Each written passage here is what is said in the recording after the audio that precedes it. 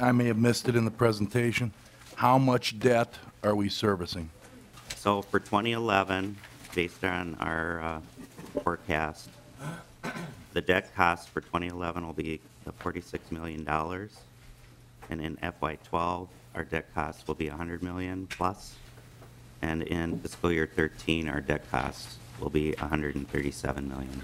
Now, as I understand, that is the annual debt service payment. How much debt are we carrying that we're servicing with that number? Do you have that at your fingertips?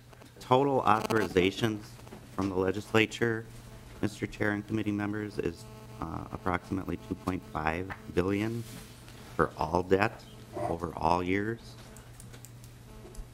And from these authorizations, currently in our budget document, we have $938 million is the amount that has been issued. We've authorized 2.5, but we've only issued about $1 billion of it, or 900 million so far.